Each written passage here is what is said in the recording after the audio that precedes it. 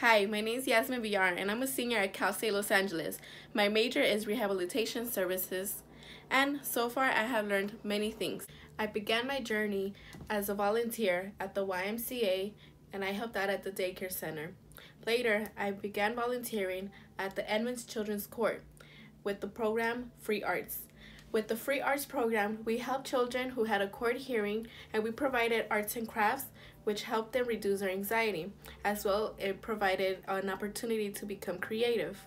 Being a volunteer, it actually opened many doors because I began to work with toddlers, school-age kids, and as well as the at-risk population. By working with them in different settings, it has given me the opportunity to help in different ways. For example, by working at a daycare and working at a shelter, it has given me the chance to work with the families and the kids at the same time.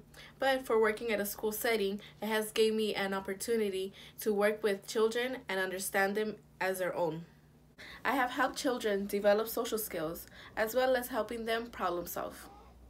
As a rehabilitation student, I have learned about professionalism and persons first language, which has come in handy in my professional career. Being a rehabilitation student has taught me the right methods and how to handle and de-escalate a situation, such as if a child is having behavioral problems or if I just need to talk to them in a meaningful manner.